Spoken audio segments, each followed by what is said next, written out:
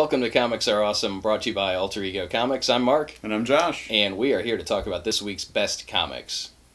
But before we get to that, I feel like I need to comment on something that was brought up a couple weeks ago. It happened at New York Comic Con, where there was a meeting between Marvel higher-ups and retailers, and one retailer started to go off on Marvel about their diversification of their line, talking explicitly about gender diversity and physical diversity and ethnicity and things like that. And someone posted a link to the article on the private Facebook group and asked for comments, and universally everyone was kind of appalled and, this guy's nuts. And I don't think neither Josh nor I chimed in, but we talked about it internally, and I just want to take this with our inside voices. Yes, I talked about it in my head, and he talked about it in his head, and then we have one of our famous telepathic conversations. Yes, but yes,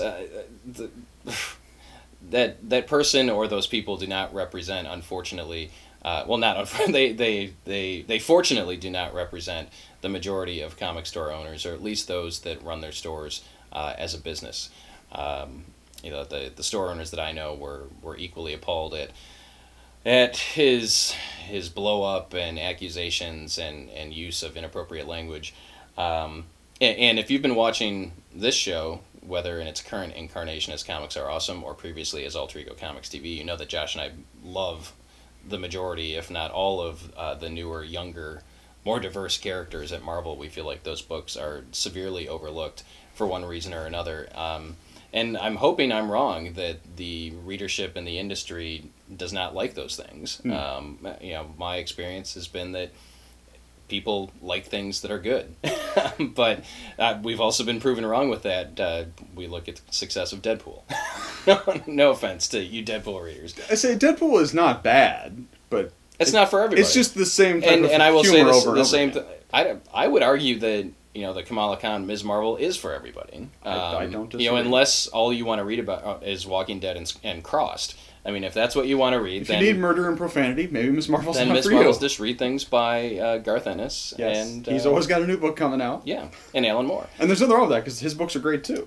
But since we hadn't commented on it, and it's been a few weeks since it occurred, but now that we're into Marvel Legacy and we've got easy jumping on points for most of these titles, and most of these characters are sticking around. Yeah, so far nobody's really been subsumed I will say by that the classic. To be completely honest, and we alluded to this when we talked about the Legacy one-shot, the only new character that doesn't resonate with me is Robbie Ray as Ghost Rider. I have no connection to that character at all. I much prefer Johnny Blaze or Danny Ketch. I just don't care. You see, and I'm in the same boat, sort of, but for a different reason. Is I've never cared about any version of Ghost Rider. Yeah, I think it's a character that looks cool but has minimal substance. But I think that Sam Alexander Nova is excellent. Kamala Khan Ms. Marvel is excellent. Amadeus Cho is excellent. And whether that's individual, did they all need to have series introduced around the same times? I don't think so, and I think that's where Marvel stumbled. I think that's what ticked off a lot of readers. It should have been a gradual introduction of these characters. And not replacing the old school characters, and that's what happened in the case of Amadeus Cho as the Hulk. Yeah. And a lot of it, I think, is timing. It's the fact that we went within 3 or 4 months from having. Because none of those characters were originally introduced in their own series. Amadeus was around for a while before. Kamala was in at least 1 or 2 issues of Captain Marvel ahead of time. They just all kind of happened to start. And then all of the classic heroes were comatized or unworthy, and it just shifted very rapidly. Or dead. And that did not work for everyone. Or they became Nazis. Or he was not a Nazi. All right, I'm sick of equating Hydra with Nazis. Or he became Hydrized. Yes, that's fine. Hydroxed. And I think I think Marvel made a mistake in that all that they were talking about for a while were these characters. Every press release, this issue sold out, this is back in print, and every pull quote, it was always about the new characters and not about the legacy characters. And there is a way to enjoy both, and that's what we do. Now, we have the ability to read every comic that comes out every week. Not everybody does, but it all comes down to buying what you like, whether it's comics or collectibles or whatever. Vote with your dollar. That's the best way to do it. And the Supreme Court ruled dollars equal speech. Yes, so. Apparently. Look who's president. Well, you know. That's not a statement one way or the other. I'm just saying. But yeah, that person does not represent us. I feel offended. I felt he's dirty. back to the retailer, not the president. I felt dirty as a retailer when I just felt like, oh, this is not helping anyone. This is not helping the industry. This is not helping. If your views are that strong, you need to get out of the business and do something else. Maybe carry a sign outside of the San Diego Convention Center along with the Jesus freaks that are there. Westboro Baptist Church. Yes. Okay, so enough about that. Just wanted to get that out there. Let's talk about this week's best comics. My pick is The Invincible Iron Man number 593. This is the first legacy issue, The Search for Tony Stark, Part 1, written by Brian Michael Bendis, artwork by Stefano Caselli and Alex Maleev. This is incredible. It's the incredible, invincible, all kinds of awesome Iron Man. Bendis has been writing various versions of Iron Man for several years. I would like to see him... I do want to see just one version of Iron Man at some point. I want to see Iron Man, but there can be Iron Heart. I don't want to see Dr. Doom as Iron Man. That's just me. I want him to be... I like Dr. that Doom. Story, though. I like that version of Doom. I just... Yeah. Well, but, yeah. But I digress, as I usually do. Well, it's a function of the medium. It's every week we're reading stories that aren't done. It's like a serialized novel during the era of Dickens. You've got... We're not seeing the end game. We don't get to watch a whole movie and then decide. If Thor, The Dark World, had stopped a third of the way, if I had stopped to review it a third of the way through or 2/3 of the way through, you would have gotten a different review than you did after I'd watched the whole movie. And in this, we get the story in chunks. Yeah. So, but it is what it is. One of the things I really liked about this is I am not following all of the Iron Man books. I've read each of them at various times, usually when they first come out, so that I can say whether I like them or not, and whether I think you would like them. But Bendis does a great job in the first, few pages. Well, and we get to the Doom stuff in the middle. And I should mention the Doom stuff is penciled by Maleev. Everything else is penciled by Caselli. And Stefano Caselli has upped his game, man. He has always been an excellent artist, but I really noticed he blew me away this issue. Alex Maleev's stuff is awesome, too. But this issue does a great job of setting up who all of these Iron people are. Who Riri Williams is, who the infamous Iron Man is, Victor Von Doom, and what is going on with Tony Stark, as well as the supporting cast of characters, Mary Jane Watson, his mother, and I did not read any of that stuff, so this is my first exposure to his mom, the rock star, or whoever she is. Rockstar S.H.I.E.L.D. agent. Yes. And the ending is a bit of a cliffhanger, and one of my favorite Iron Man armors is at the end. So I like nostalgia, so the armor that shows up on the last couple pages means a lot to me. So, Who Wears the Armor coming up next? Search for Tony Stark continues, and of course at the end we've got the Marvel primer pages on the characters of Tony Stark and Riri Williams. Good stuff. My pick of the week ran neck and neck, but ultimately Mighty Thor pulled it out. This is Mighty Thor 700, part 1 of The Death of the Mighty Thor, which at least as far as this issue goes is a bit of a misnomer. But on the other hand, Jane Foster has been dying of cancer for like 5 years, so I guess it's a very long Death of Mighty Thor arc. But this is really cool. This is the first issue in Legacy with the renumbering, going back to the classic numbers that really don't add up when you consider that Thor was not in the early issues of Tales to Astonish, that they're adding in there. I just want to say I'm a fan of the Legacy numbers. No, I realize they don't add up.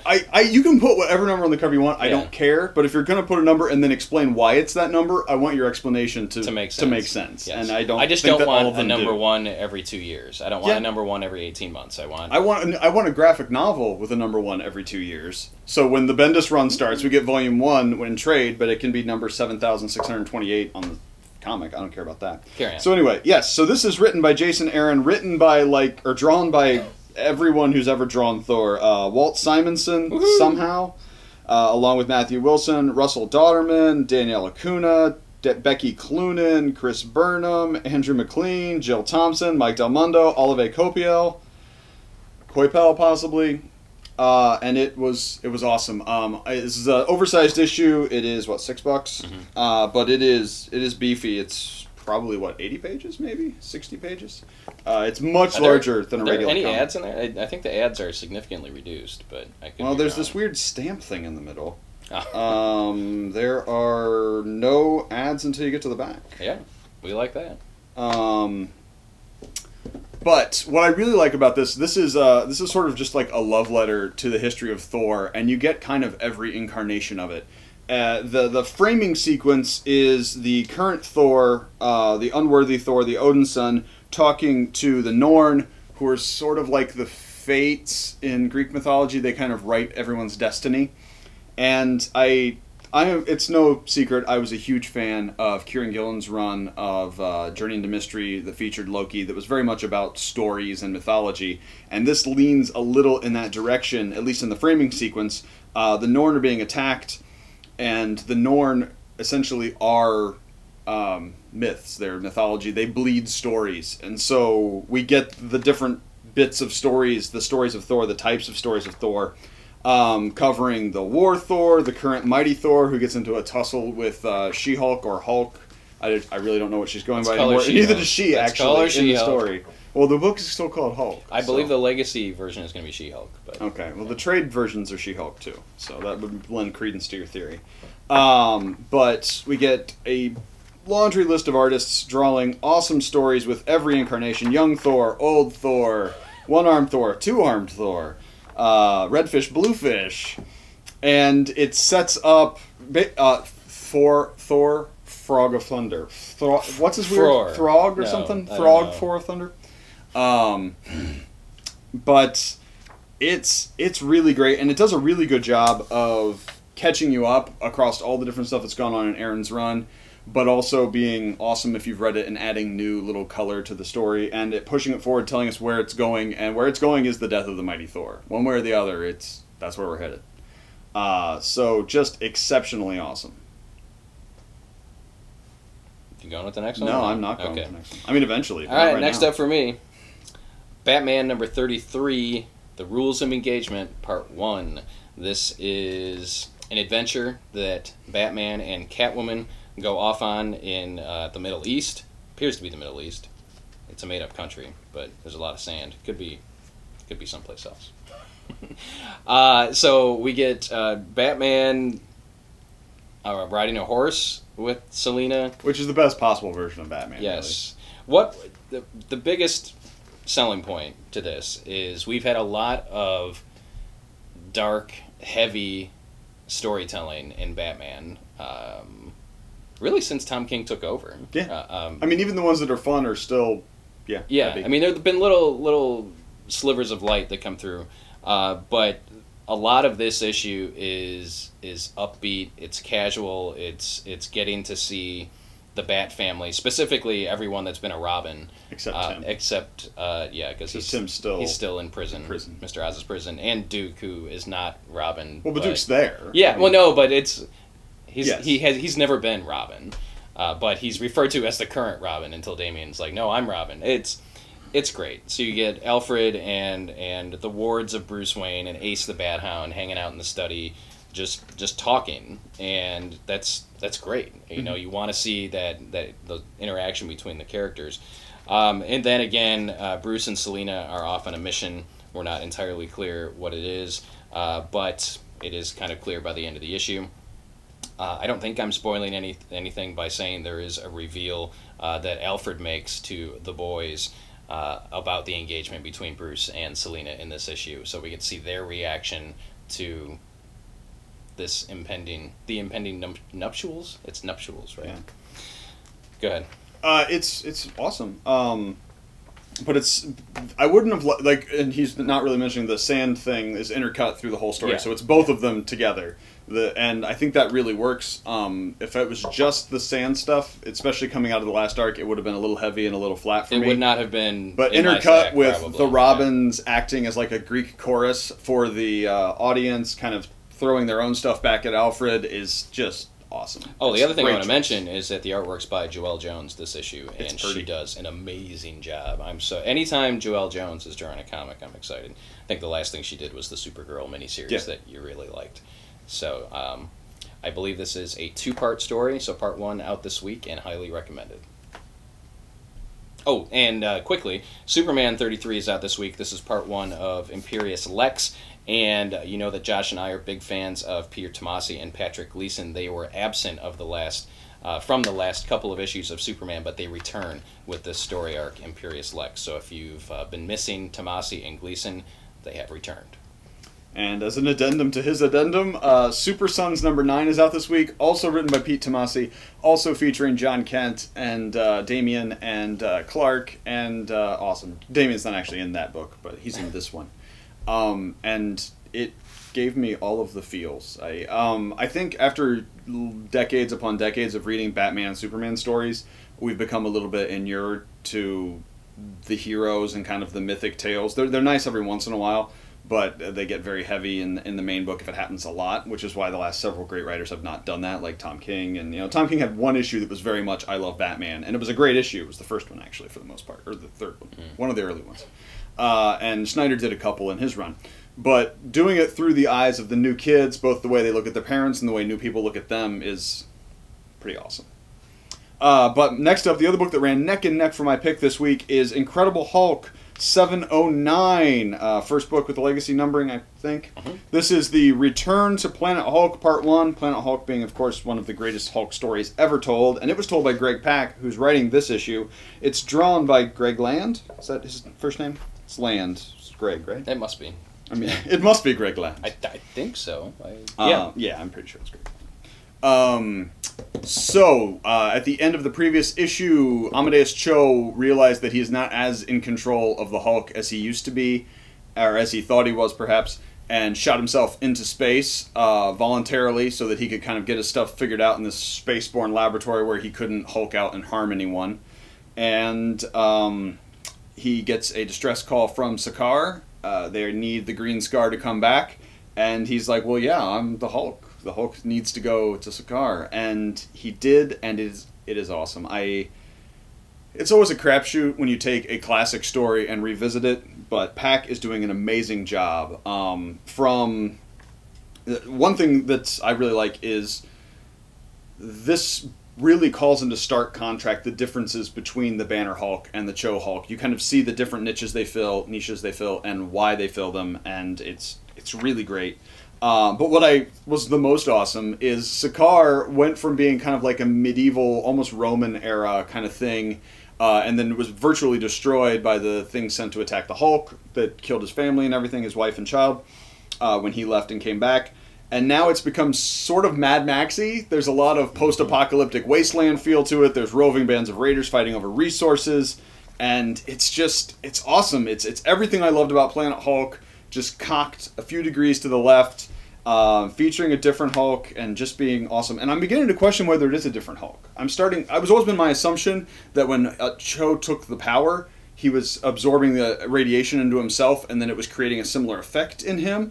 But it's almost like the Hulk personality is the same Hulk that was with Banner, and now it's in Cho. And I don't know if that's true, but that's how I'm starting to feel with the last couple arcs and the way they've modeled the interaction between the two. So very, very exciting stuff. That is an interesting way to look at it. I had not thought about with the locking him in the trunk and the way they talk back and forth. Like, it feels like that Hulk definitely feels like it feels is that same Hulk. Right, like that persona has been subdued maybe because of the transfer from one to the other. Right. And over time, he's exerting more control, and we may see a...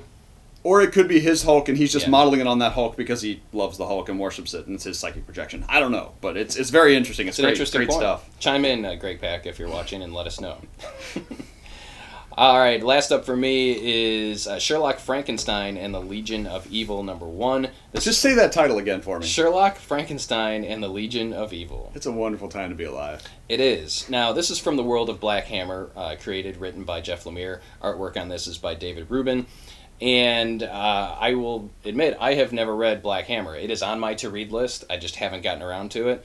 I know it won the Eisner this year for Best New Series. Many people rave about it on the Comics Are Awesome Facebook page. So that is one of the reasons why I picked this up. The other reason is I wanted to see if it was new reader friendly. If someone who was not familiar with the world of Black Hammer could pick up Sherlock Frankenstein and the Legion of Evil. I'll say the complete title every time. Because it's awesome. And enjoy it. And I absolutely did. The whole thing is kind of focused on Lucy Weber, who is the daughter of Black Hammer, and I don't remember what their Justice League team was, but Black Hammer was a member of a Justice Society type organization that fought bad guys for a long time, and then several of the heroes got old, retired, went missing, and Black Hammer is one that has gone missing, and his daughter is investigating his disappearance, and she thinks a good way to do this is by checking up on the villains that he fought, and one of the last ones that he fought was Sherlock Frankenstein, so this sets her off on a journey to find Sherlock Frankenstein, who has also been missing for a long period of time, and she visits an Arkham Asylum type place that's run by a former member of their League of People. What I have to find it. It's going to bother. Oh, the Liberty Squadron. The Liberty Squadron is the name. And it's kind of funny. He's like a Hawkman type character, but he's all old now and runs the prison. And she interviews a couple of the inmates that were associates of Sherlock Frankenstein, and it's very accessible. It's well written. It's a love letter. I think Black Hammer is a love letter to the golden and silver age of heroes. So if you are a fan of those types of things, whether they're over at Marvel or DC, I would definitely say this is more DC-like than Marvel. That's a function of the age. When you're talking about the Golden Age, the Marvel Golden Age was like 3 people. Yes. So. Yes. But I would definitely recommend checking it out. I enjoyed it and plan on staying with it, and I will get around to reading Black Hammer one of these days. Yeah, Black Hammer, in the same way that Watchmen is a bunch of analogs of existing heroes taken and thrown into a dark 80s reality, this is analogs of recognizable heroes, and it is a love letter. Like, this story wouldn't work with the real heroes, but in these sort of varied forms, and it's more like versions or echoes of the heroes. It's top notch. Jeff Lemire knows what he's doing. Next up, we've got 2 new #1s on the indie front. We've got Maestros by Steve Scirocci, who's writing and drawing, and coloring by Dave Stewart, because he colors like every book on the freaking planet. When he's not performing with Annie Lennox in the Eurythmics. This Two is of you will get that a weird land of magic. It has a lot of a feel like curse words a little bit, because you've got people coming from a land of magic living in the real world and seeing the interaction between the two. Scrochy is... If that's how you say it. That's how I say it, just because it's fun to say. Scrochy. Like Jim Caroshi, but he's a drawer and a writer. He's written a lot of books that I enjoyed that I can't necessarily give to everybody. Wonton Soup is an amazing cooking manga adventure in space. And just that sentence should tell you everything you need to know about Steve Scrocchi. But he's done a lot of things across a lot of genres. I have to say, hands down, this is the best looking book he's ever drawn. Like, I immediately did not realize it was even his art. His style is much tighter. It still has his kind of love for detail and little visual jokes, but it's beautiful book. And we get a prince who's been sort of dethroned or disowned by the family, but he has to be brought back in when his father, the god king of their reality, is murdered. And it's about magic and family and penises. So this is an adult book, not for everybody. But super, super fun. Well, before you move on to that, I think there's a little bit of saga in there, too. I can see that. I think if you're a fan of curse words or saga, or just looking for something new and amazing to look at that has a solid story, Maestros is the way to go. Carry on. Also #1 from Black Crown, which is an imprint at IDW. We've got Kid Lobotomy #1, written by Pete Milligan, with art by Tess Fowler. And Pete Milligan is probably best known for Shade the Changing Man and a laundry list of other books over the last 30 years or so. But he tends to write weird crap, and this is no exception. We've got if you like the weird stuff. We do the weird stuff. We've got a rock star who has a break. He's not even really a rock star. He's a performer who's kind of mid-level, who has a breakdown, and his family has a weird empire of freaky deaky hotels, and they kind of give him one to run, and he turns it into a sanitarium, and there's lobotomies and crazy people and bugs and incest, sort of. It is nuts. It is just nuts. But it was a ball to read, just to follow. Anytime you have a viewpoint character whose touch on reality is not what it might be, it gives you some really interesting storytelling potential where every page could be a cliffhanger or a reveal or a reversal, because the person telling you the story doesn't know what's real. And this definitely has that feel to it. If you like stuff like Umbrella Academy or any of the Young Animals books over at DC, like Doom Patrol and stuff, I think this would probably be right up your alley. Yeah, absolutely. And just to further explain the Black Crown imprint a little bit more, this is Shelley Bond's new imprint over at, you did say IDW, right? I did. Shelley Bond took over from Karen Berger as the Vertigo editor-in-chief when Karen Berger left. So Shelley was doing a lot of the stuff that came out from Vertigo over the last, I would say, 5 to 8 years. Yeah. So if those were your jam, then you definitely want to come over here and check out Kid Lobotomy, which is the first out of the gate. So that is it for this week. All kinds of awesome stuff to pick up at your local comic shop. Go out and support them. Stories matter, people. They absolutely do. So turn off the TV, stop reading the news, and pick up a comic. And we'll see you next time.